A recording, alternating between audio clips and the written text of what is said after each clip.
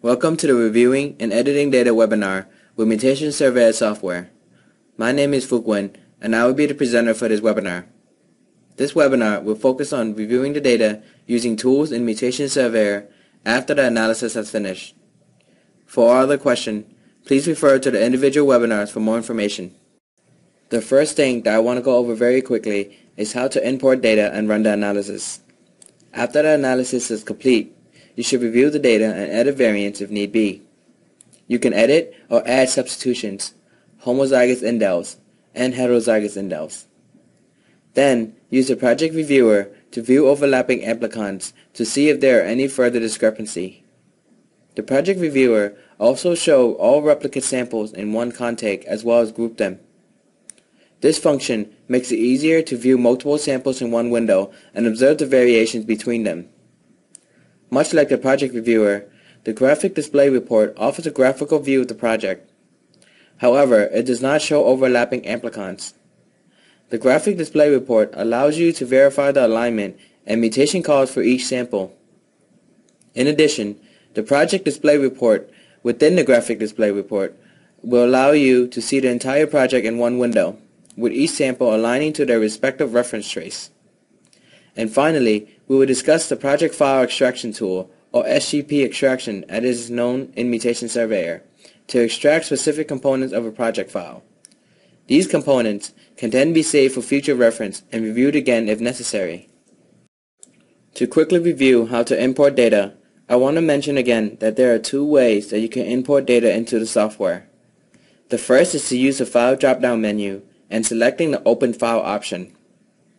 The second way is to simply click on the folder icon located under the File tab.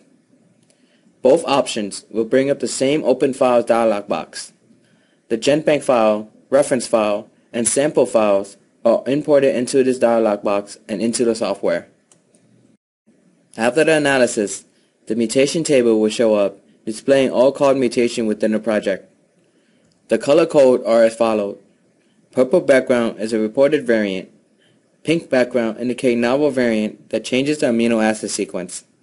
Blue text represent high confidence. Red text represent low confidence. And black text indicate confirmed variants. When reviewing the data, the low confidence mutation should be reviewed first. Double-click on the mutation and the software will zoom in to that position. We will first examine mutation 4 in the table. As observed here in the main analysis window, this mutation cause seems to be a dye blob. This dye blob caused many other mutation calls that are currently grayed out. The grayed out mutations are recognized by Mutation Surveyor as illogical and is automatically deleted. You can turn off this function by going to the process setting and deselecting Allow Software to Delete Mutations under the Mutation tab. You can delete the dye blob mutation call by right-clicking on the mutation in the mutation table and select Delete Mutation. Going back to the mutation report, mutation 4 no longer appears in the table. Now, we will examine the mutation at position 107,844. As observed in the main analysis window, the most likely reason that this mutation is flagged is because it was only called in one direction while the software applies two directional parameters to the variation. The dataset contained both a forward and reverse sample, but in this case, the forward sample did not seem to align. One of the reasons is the quality of the raw trace. If it is too low, Mutation Surveyor cannot align it to the reference trace. We could check this theory by opening the unmatched folder and selecting the trace. Observing the raw trace of the forward sample, we can see that the quality is too low for Mutation Surveyor to correctly align this sample to the reference. Therefore, only the reverse trace is aligned and included in the analysis. However, since we are processing the data using bidirectional parameters, mutation calls in one direction is called at a lower confidence because of the set threshold in the software. You can resolve this issue by switching to the one-directional analysis. By clicking on the icon, the software will now apply one-directional parameters to the mutation call. As you can see now, the variation text is now color-coded blue for high confidence. After applying the one-directional analysis and you feel that this mutation is real, you can right-click on the mutation and select Confirm Mutation. From this dialog box, You can also add comments in the mutation call. After confirming and adding comments, the font will turn black, indicating a confirmed variation, and the comments will also be added to the comments column in the mutation table. In addition to confirming and adding comments, Mutation Surveyor gives you the ability to add substitution manually. Right-click at the desired position in the mutation electropherogram and select Add Substitution. An Add Substitution dialog box will appear. In this dialog box, you can enter the information to add a substitution to the electropherogram. The substitution can be entered in this field. The same dialog box will appear if you want to edit an existing mutation call.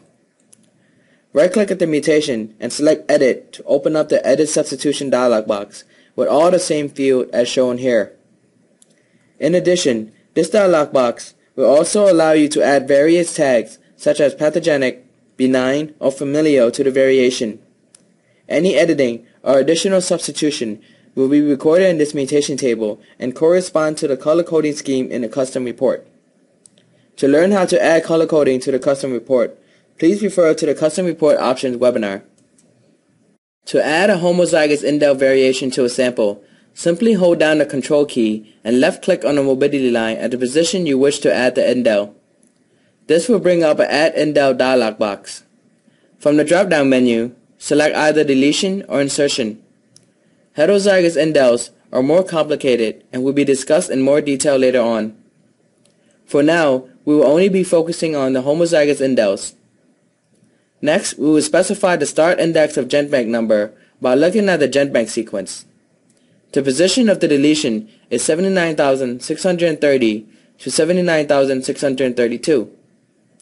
The mutation letters CTT can be observed in both the reference and GenBank sequence.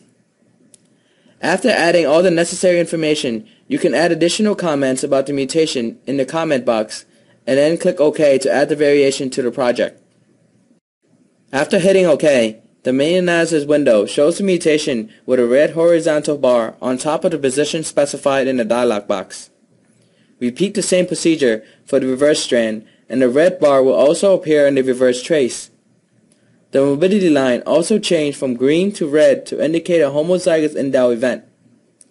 In this example, the original deletion call made by the software was deleted just to show you an example of how to add a deletion event if needed. The procedure for adding a homozygous insertion is almost the same as with the homozygous deletion, but has a minor difference. You also start by holding down the Control key and left-clicking on the morbidity line at the position you wish to add the homozygous insertion.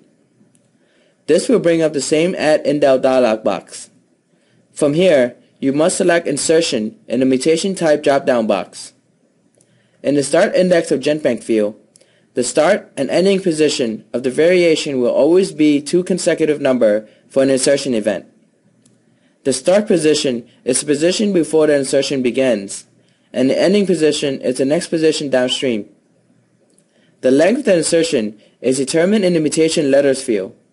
For example, I entered the position 107,823 to 107,824 in the start index of GenBank field, and GAA, AAG as the mutation letters. This procedure is repeated for the reverse sample as well. After adding the insertion in both the forward and reverse sample, you can observe that the red horizontal bars now appear over the position specified, and the 6 base pair insertion in the mutation table is determined by the mutation letters, not the start index of GenBank. The mutation table will also have the Added tag in the comment box to let you know that this variation was manually added. We will now move on to the heterozygous indel. Red horizontal bars and morbidity line indicate homozygous indel. For heterozygous indel, a brown horizontal bar is the display marker. In this example, the brown indicator bars are not there to indicate the heterozygous indel variation. The heterozygous indel detection tool number the bases relative to the reference and not the GenBank number as with homozygous indel. So if there is ever a variation that you are interested in, you must first examine the desired base in the main analysis window, and then look at the reference trace for both the forward and reverse strand to see what positions it is in. The position that I am interested in is 29,169 to 29,170 on a GenBank file and 387 to 388 on the reference trace for the forward strand. The reverse strand has a GenBank position at 29,166 to 29,167 with a reference position of 421 to 422. Click on the Het Indel detection tool icon in the toolbar to access the Het Indel deconvolution window. The tool will try to deconvolute the mutant trace from the conserved trace. Clicking on the mutation button will bring up the mutation edit dialog box. In the dialog box, make sure you select heterozygous deletion in the mutation type drop-down menu for a deletion event or heterozygous insertion for an insertion event. The first field that needs to be added is the start index of reference field. The start of the Het Indel is number relative to the reference file and should be 387 to 388 and a TT deletion in the mutation letter field. The start numbering is the position of the first space to be deleted and the end number is the last deleted position. You can add additional comments about the mutation that you want to. Otherwise, click OK and the mutation will be added. Once you are done editing the reverse trace as well, the heterozygous indel indication will now appear. If you would like more information concerning heterozygous indel, please refer to the Het Indel detection webinar.